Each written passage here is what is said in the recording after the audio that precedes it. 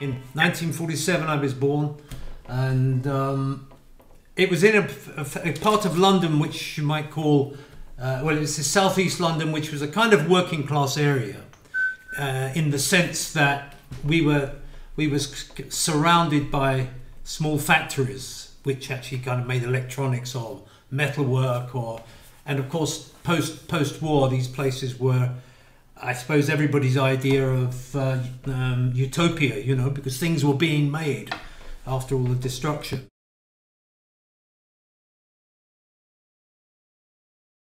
We had a very good English teacher as well, an Irish fellow, who introduced me during that time to Samuel Beckett, which is, I call him Samuel Beckett, my constant companion, I mean a literary companion, which is great, you know. This is why I've almost astonished myself when I look back on the pieces I've written, how many of these pieces allude to ideas of Samuel Beckett, either texts or his thoughts or particular examinations of the human condition, etc., etc. So, but the school thing with the big band, I mean, it was what you call a brass band, military band.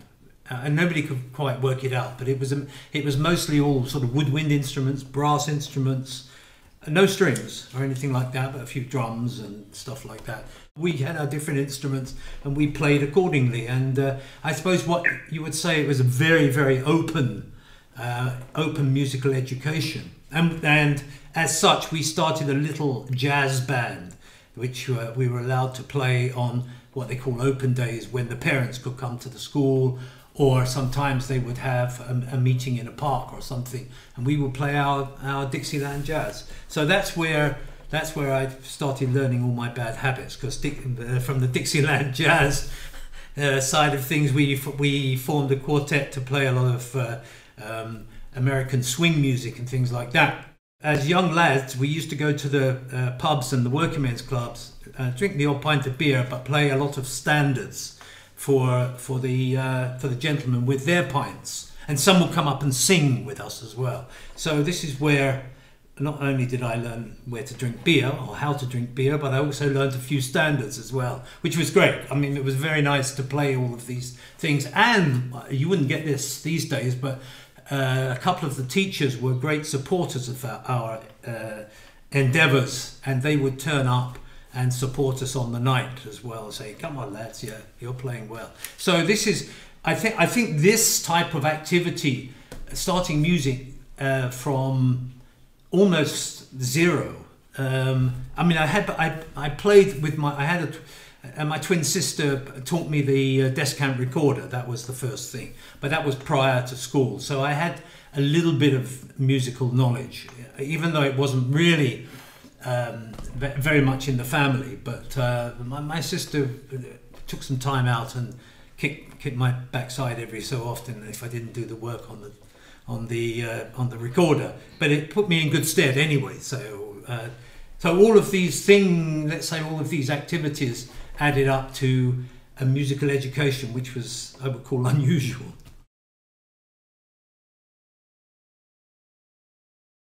Within the school band, I started on trumpet.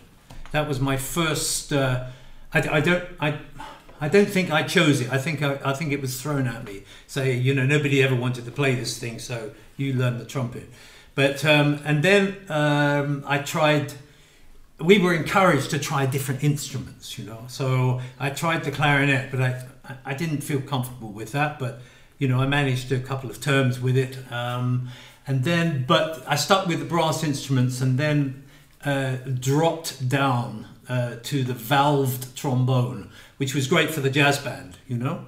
And I also, well, this kind of came a bit later, but I doubled on T-chest bass.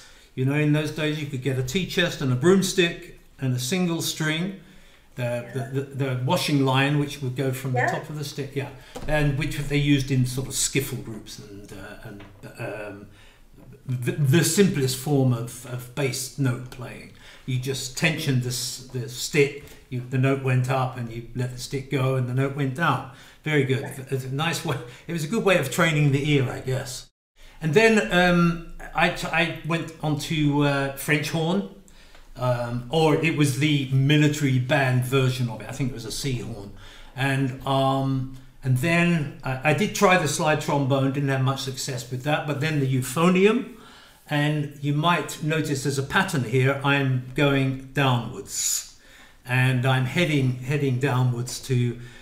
I think I even got to the tuba, but at that point I thought, well, I'll stick with the valve trombone because it's nicer for my ear.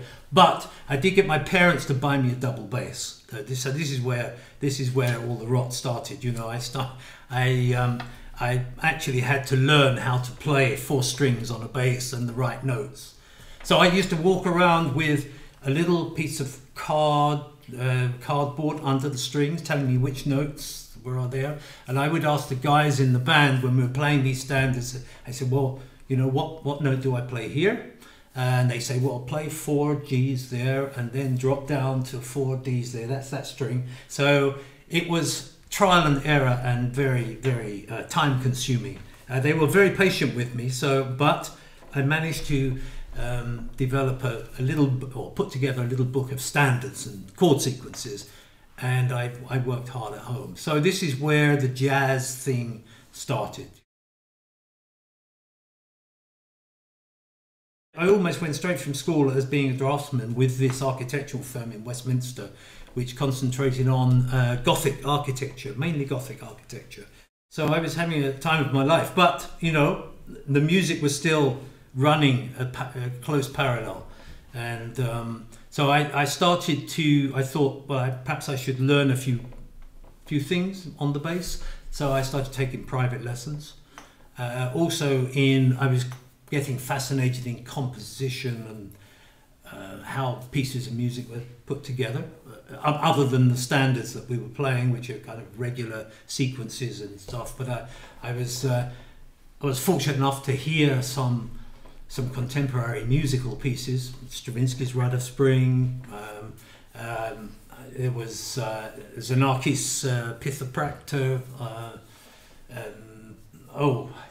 There was the Threnody for the Victims for Hiroshima from Penderecki. So there was this other musical world which was shadowing this architectural activities, you know. And gradually it became more and more intense. I went to Goldsmiths College, what we call evening classes, to study composition there, which is where I found out about Stockhausen, and actually I think I probably heard Beethoven for the first time there as well. But let's say there was a broadening of the musical spectrum, which was great. In those classes at the Goldsmiths College, every year each of the students, part-time students or evening students, had to write a composition for the just to prove that you've actually done some work during the year, you know. So interestingly enough, my first piece then was a piece called Perceptions, and it was a piece of music which actually included most of the folks in the composition class that could play instruments, plus a few others from the outside. But crucially for me, what was important was that my improvisational adventures actually played a part in how I composed that piece. It wasn't a great piece, but what they played was fantastic. So that was, I thought, well, I've actually written a piece, you know. And there were other odd occasions. Because I was living with my parents at the time, I remember getting terribly impressed by something I heard on the radio. Benjamin Britten, some carols that he wrote for Christmas time, and I was moved to try and write something like that. I don't know why, but I just love them so much. So it was an early exercise around about the same time to do a little bit of vocal music. It was rubbish, but it was worth a try, you know.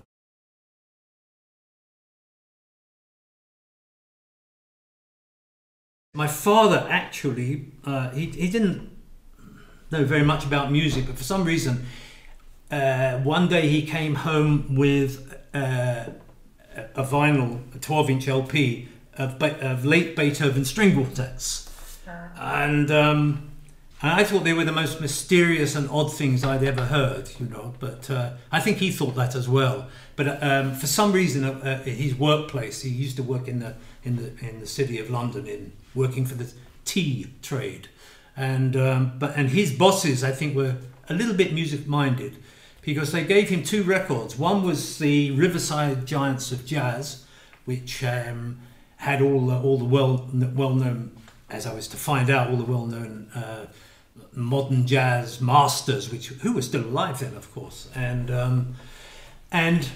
also the Beethoven String Quartet. So these 2 albums, in a way, gave me a sort of a good slap round the face, and that really said to me, "Wow, this is where music can be, out there or out there." You know, there's the improvisation, and there's classic Beethoven, late Beethoven.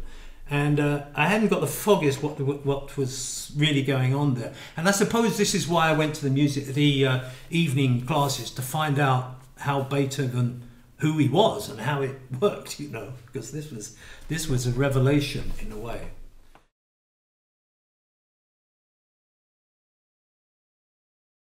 In 1973, I wrote a string quartet, my third string quartet, which won what was called the Radcliffe Prize, and it was a quartet, string quartet with voice. I have a note here which I found in my diary the other day. It says String Quartet 3, San Francisco, Kronos, and I think they came to England, and I think they made a performance of this quartet with Jane Manning as the singer. It might have been in quite late on in 1984 or something like that. I think might have been the first time that they had come across me and me them, and I think they were doing probably one of their big world tours, and they came through England, and I seem to remember that they got together with Jane and there was a performance. But crucially, the big thing that I found is in I've got this here. It's all very small in the work list. There was a piece called Road to Ruin, which was I wrote that in 1986 for 4 voices and string quartet, with a text from Siegfried Sassoon, who was one of the First World War poets. It was commissioned by Kronos and Electric Phoenix, which were the 4 voices. First performance was in 1986 at Darmstadt Festival of Contemporary Music, and the first UK performance, England performance, was 31st July 86. First UK performance was in Dartington, which is in the West Country, and the first London performance was 3rd of August 86. So I must say, they were very. I was very taken that they stuck with this piece, because it was not easy. It was. I have to say that the parts that turned up for the players were not good, and I think they must have been pulling their hair out, because I was incredibly embarrassed about the way that the parts were presented. You know, having worked on this piece, I was so proud. I thought, oh, fantastic, double quartet, you know. And then I think probably most of the rehearsals were trying to pull the piece together. So let's say it wasn't an auspicious start, but I think that was that was really the last time I worked with the quartet and in this case the octet. But I thought what they did was extraordinary, and how they pulled it together, the commitment, the enthusiasm. And I have to say, they were very patient with me. Perhaps they shouldn't have been, but anyway, I think I learned a lesson there.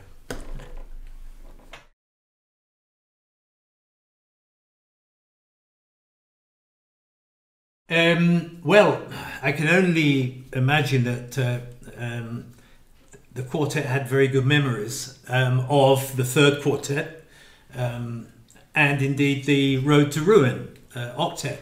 They might have thought, well, this guy can, even if it was quite hard work putting it together, at least he had some knowledge of how to write for string quartets. And being a string player,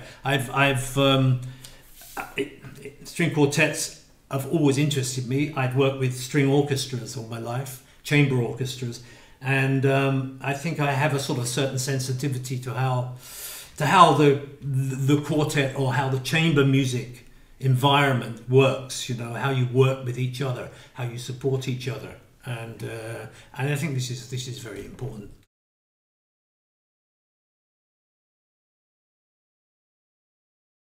You know, I just realised that what is the essence of all this is the blending of the instruments and how the people work together, and this is, for me, is the important thing that's in my mind when I'm writing a quartet.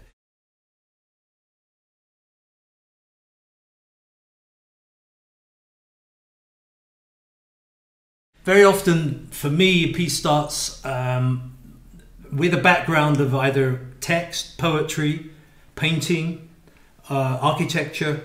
There's always something which is the trigger. So in this case, the quartet, I wrote "What is the Word?" It's literature. It's Samuel Beckett, and I'm very familiar with this last poem of Beckett's, and I was so intrigued by the structure of his words and how he built up the kind of repetition of words, extending sentences or small ideas, and but there was always a punctuation of what is the word. And as I think I've written it, this Beckett's examination towards the end of his life of the idea of language. This was like a meditation on language. But there was a certain, I noticed for me, there was a certain rhythm going on in the words, the way they were increasing, decreasing, repetitions. And I noticed there was, for instance, I did it, I've just pulled a few things out here. There's a word, for instance, that I got terribly interested in. It starts with the word folly. Folly, for two. What is the word? Now, this idea is a kind of a repeating thing, and what is the word turns up 8 times within the text. And I thought this sentiment, and it's not a question, but it's a sentiment about viewing the landscape of language. I thought that this was a moment which could somehow invite us in for a musical change. So I had, for instance, there are 12 follies, for instance. It's mentioned 12 times. And there are 8 times what is the word. Now, and in a way, I've used the word folly as the kind of opening into a rather complex glissando section. Now, what I wanted to do in this these various 12 follies with the glissandos following, I wanted to somehow, thinking of the project for the future for young string quartets, I wanted to present a written version of some complex multiple glissandi throughout the quartet. But I also wanted to have a version of it in a graphic form which would invite the young players to ponder and even attempt a spontaneous, creative way of doing almost the same thing, but enter into a completely different world of improvisation. Now here is the written out quartet. These are these intervals, these glissandi, first violin, second violin, viola, cello. This is the written version of it. Here is the graphic version, exactly the same shapes. The here and here, you can see there's all these glissandi, and they're running in the same direction. But here I just suggest the intervals, which are the same intervals here, but suggest the intervals. And the idea is that you kind of spontaneously go for it in performance if you want. You can refer to the original to give you some semblance of what I'm getting at. But I would love the thought that as you're playing, you just kind of leap into the dark and play this, follow this. They're very short. They're very short sections, maybe 5 seconds, 4 seconds, 3 seconds. But you have to. The idea is that you have to be clear about what you want to do. The idea is to you're opening that door and you're in, and there's no way back.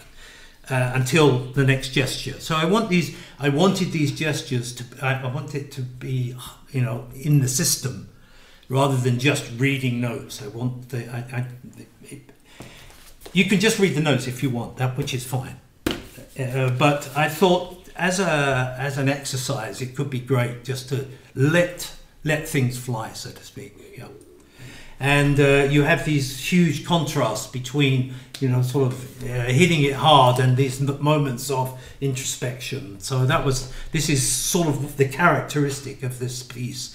So this is in a way, this is what I get from the Beckett. As I said, folly for two. What is the word? Folly from this, all this.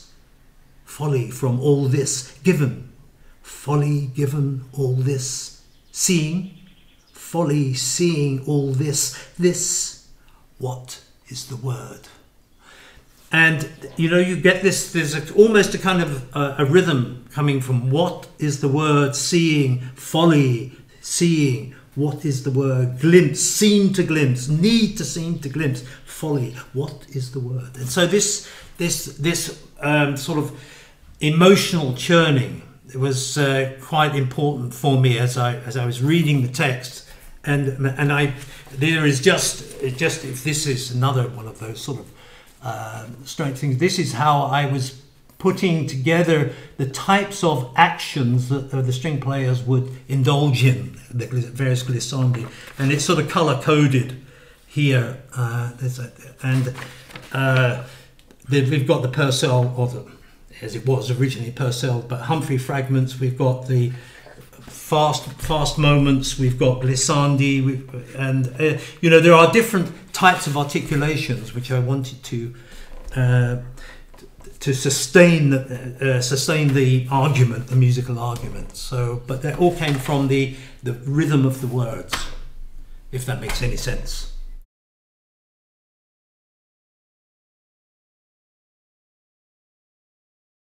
I've taken these little fragments from a piece by a composer called Pelham Humphrey, who was around when Purcell was around. Pelham Humphrey he died very young, I think 24 or 27 or something. He was a really precocious and absolutely wonderful composer, but he didn't last long for some reason.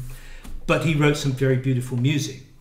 And I remember this. There was a piece called "O Lord My God," and it was a verse anthem, and it was string orchestra, and choir and soloists. And I played this many years ago with the Monteverdi Orchestra under Sir John Eliot Gardner, and it was one of those pieces that just locked into my brain then. And then years pass.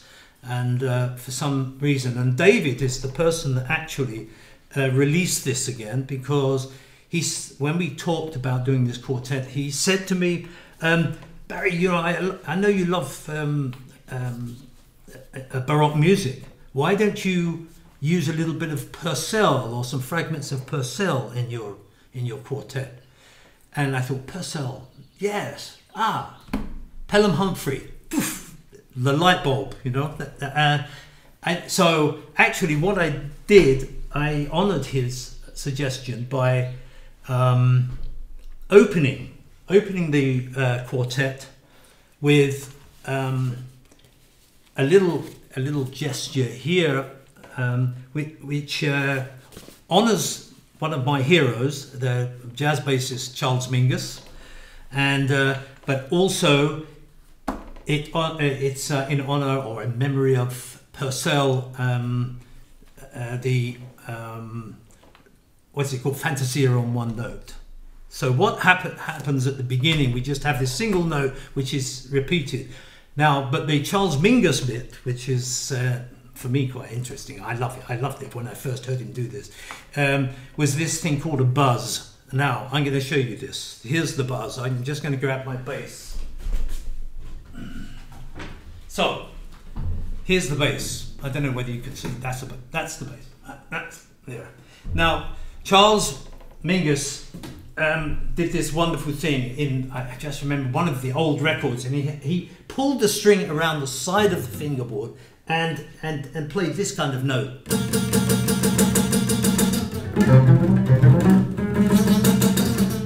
And I thought, oh, that's wonderful. That's very soulful, you know. So I decided to start the Fantasia on one note from Purcell, but modified by Charles Mingus. And then the first folly comes in, folly. Then we hit the glissandi. But then that's always, after the glissandi sections, we have these moments of the Pelham Humphrey. And what I love about these, these are moments of introspection and the change of thought. It's on the boundary between thoughts of really quite active to serenity, and this is one of the main sort of structural aspects of the piece. In the string quartet, I wanted to have this tension in the glissandi, always tempered by these moments from the Pelham Humphrey fragments, which actually could put you on a different level for a moment before getting hit again, you know.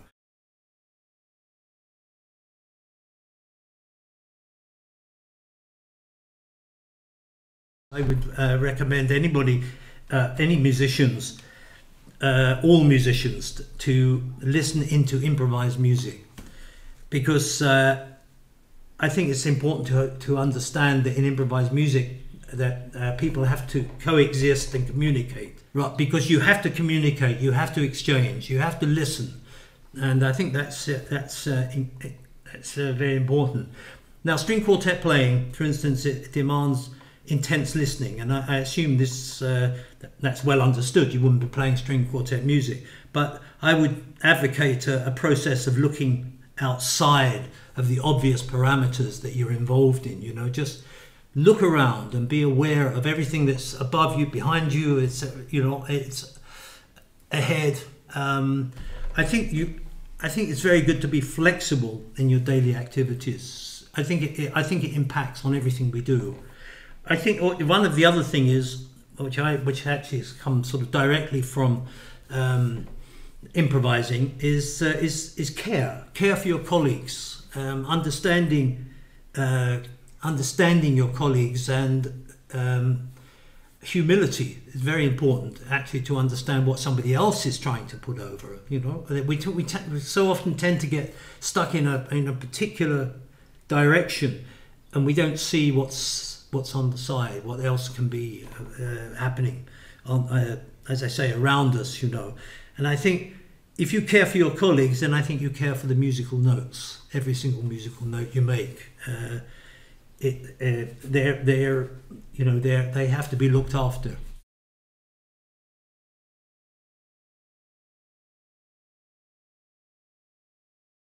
The idea of graphics and drawing is terribly important for me, as in the first instances of composition, and like many composers, sometimes it's just a gesture, you know. For me, the graphic score is an expression of structure, sort of architectural principles, the logic of drawing, the logic of arranging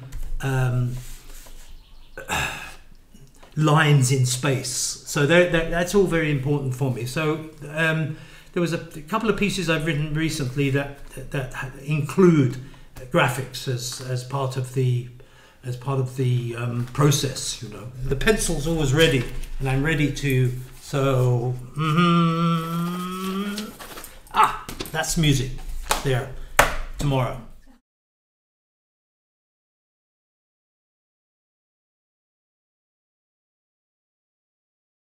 Have patience. and look after your colleagues and work together as a group to realize the music. That's the only way it's going to be done. I think the more care that you take with your friends and your colleagues, the more the music will live.